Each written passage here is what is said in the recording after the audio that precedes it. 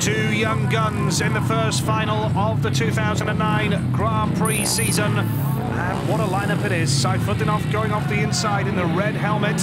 Lee Adams goes off gate number 2 in blue. Gate 3 is Jason Crump in white. And Frederick Lindgren, another of the young guns, goes off the outside in yellow. And remember, points count for double here. Yeah, Lindgren on 15 points leading the way. But that man on the inside, can he hold it together? What a night of Speedway he's encountered. The world champion. Love to be out there, but he's got to watch on now. Sayfutdinov on the inside, Lindgren on the outside. Bit of a jump from Jason Crump at the start there, might prove costly for him. Sayfutdinov is the rider in red, he's got the early lead. Lindgren coming through as well in the yellow helmet, but the Russian Sayfutdinov has got the lead.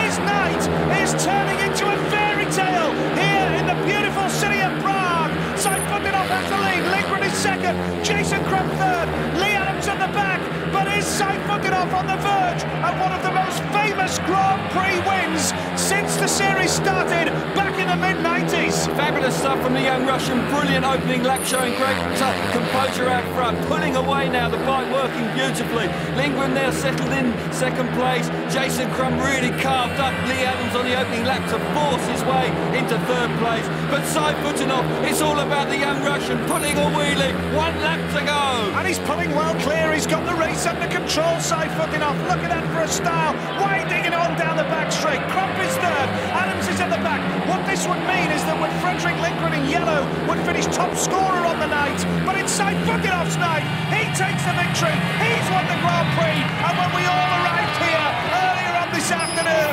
you would not have thought in your wildest dreams that Emil Sayfutdinov would walk away winner. Congratulations from Jason Crump, and Sayfutdinov punches the air with delight, and quite rightly so. But watch this first corner from Sayfutdinov. It's a decent start. He just drifts off the line there for a moment. He's vulnerable to Lindgren, but he winds it on down the back straight, kisses off the dirt against the safety fence, and fires himself to the front. Lee Adams makes a good start, but he runs far too wide in the opening corner, and that leaves himself vulnerable to the other three.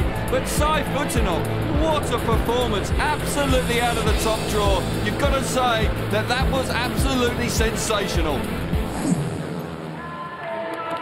Well, what a night. Congratulations from Lee Adams.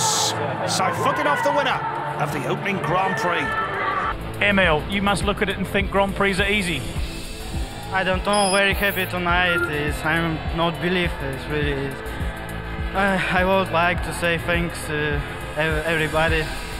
Thank you very much. It's my fans, it's my family, it's my girlfriend, everything. I'm happy.